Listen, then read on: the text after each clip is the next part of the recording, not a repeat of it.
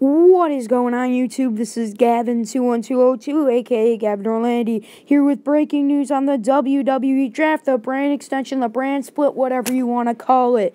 Now, this is being reported by WrestleZone.com as well as Wrestle Inc. Because this is being said, how will the WWE Draft affect WWE superstars in the main event rosters? Because WWE superstars and WWE main event are set to feature totally separate rosters.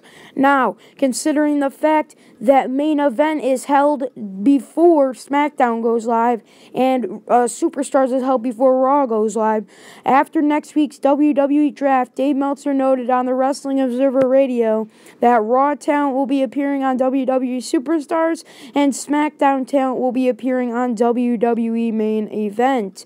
So, what does that mean? That means that we are going to see a lot more quote-unquote jobbers on the main event and on the WWE Superstars. Now, you can see them, I think you can see main event on Hulu, and you can see the WWE Superstars on the WWE Network.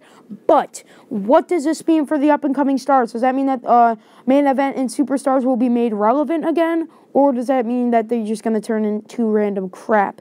But, ladies and gentlemen, in order for me to bring you all the latest WWE news, rumors, headlines, and updates, I'm going to need you guys to like this video, favorite this video, share this on your social media platform that's humanly possible, and definitely subscribe. Thanks, guys. Love you all.